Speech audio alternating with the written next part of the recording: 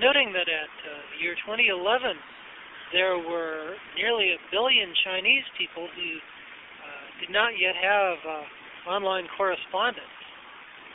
I think that the Chinese should genetically engineer plants to do things that benefit rural Chinese.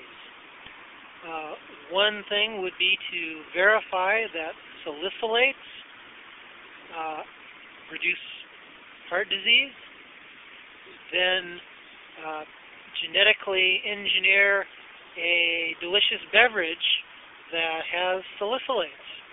Now, there are many kinds of plants that already have salicylates, but it could be that there's a particular variety that can be shown to prevent cardiovascular disease.